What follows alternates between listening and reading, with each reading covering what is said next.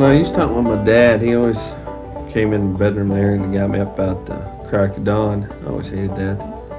And anymore, I don't get out till about 9 o'clock. Just about every day. I can do that since I lost my job at the butcher shop. You know, the managers down there, they expect you to kiss ass all the time, and you know, here I am in the back trying to do my job, cut up some meat, and customers come up front, and you know, they'd have to wait for a couple minutes, and they'd be in a hurry, and they'd go to the management and complain, and they just don't understand that you know, you're just not there waiting like a puppy for them to come to the counter so you give them some meat. They just don't understand. After I get up in the morning, I usually get dressed and go in the kitchen and fix my lunch, whatever's laying around. My wife used to fix my lunch, but she left. She really didn't understand me, and she didn't understand hunting. She was too demanding.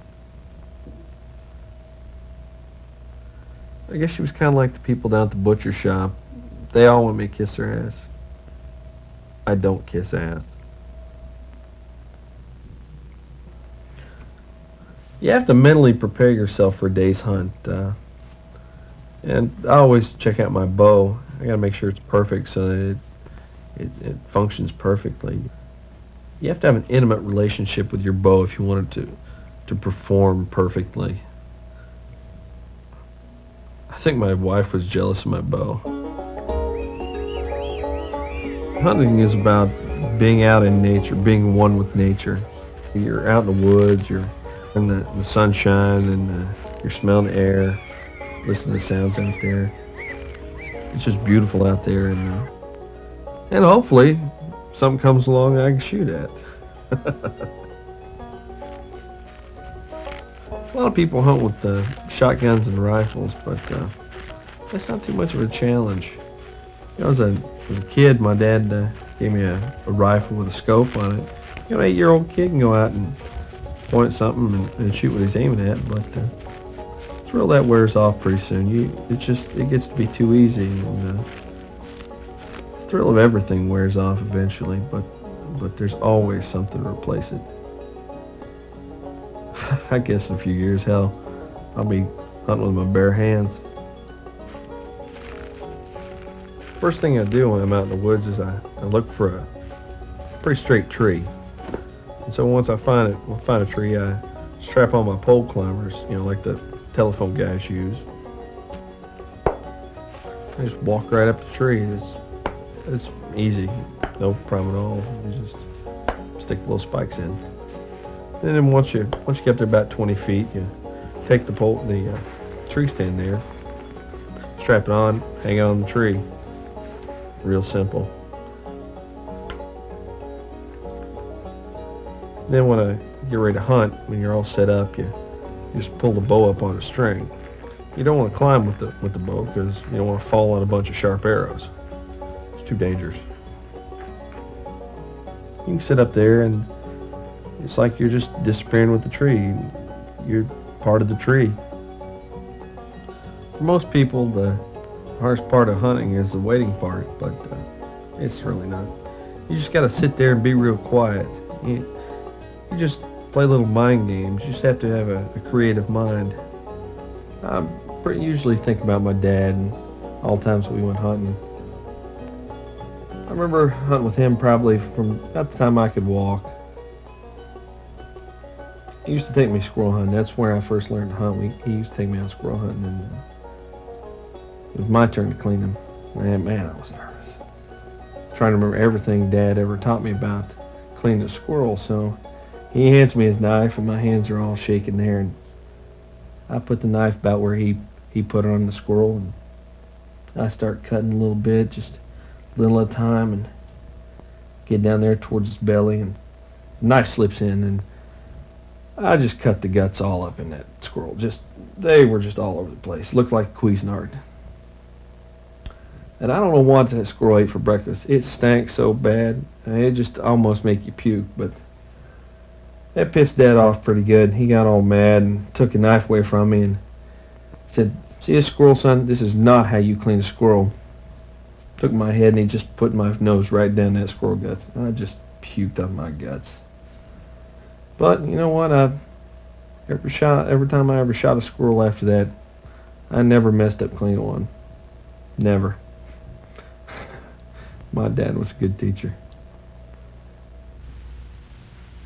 Yeah, Dad had a quick temper, but he had a gentler side too. I remember this one spring we were out hunting turkeys, and we walked through the woods and we came upon this little fawn that been caught in a bear trap. Somebody put a bear trap on our property. We didn't hunt bear. I thought Dad was going to be all pissed, but he wasn't. He just ran right over that little deer and he pulled out his pistol and he blew its brains out. I knew it was illegal to hunt deer in the spring, but he said he did it just to put it out of its misery.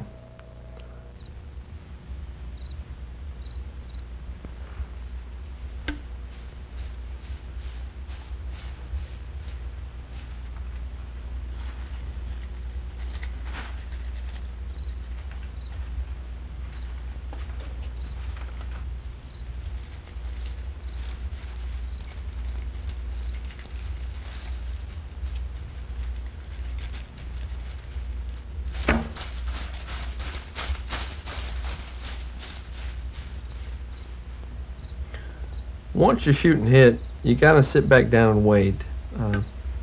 If you get up and chase them right away, that son of a bitch will run forever. You'd be surprised on how far they'll run on terror alone. But after the initial shock of being hit fades, they usually collapse from the pain. Yeah, sure I miss my dad. He died in a hunting accident when I was 15. He just dropped me off on Poston Road on the other side of the wildlife preserve, and he was going to drive around the other side, and I was going to walk across the property and drive all the deer to him so he could kill 2 or 3. And I walked across and got the truck, and he wasn't there. They found his body in a ditch about a week later, and I guess somebody must have mistook him for a deer. You know, something like this would probably make somebody want to quit hunting, but I couldn't really let his passion and his teaching die. I think he'd be proud of me.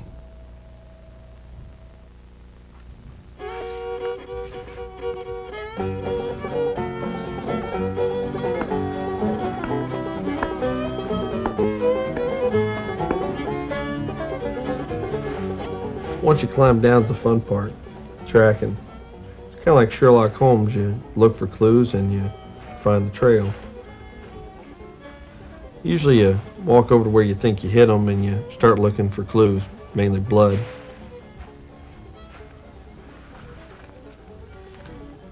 can tell a lot about how you hit them from the blood trail. If the blood's all foamy, you hit them in the lungs.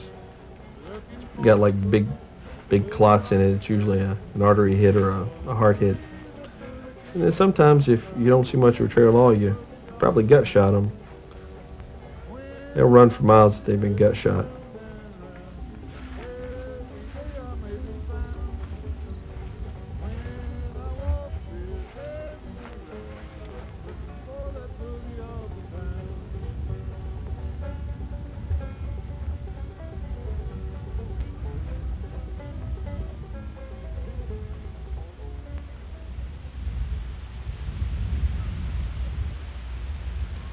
When you finally come up on him, you got to be careful.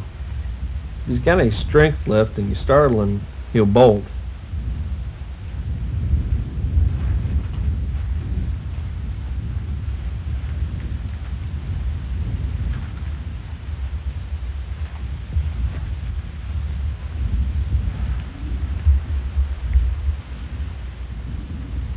You're supposed to just wait back and wait for him to die.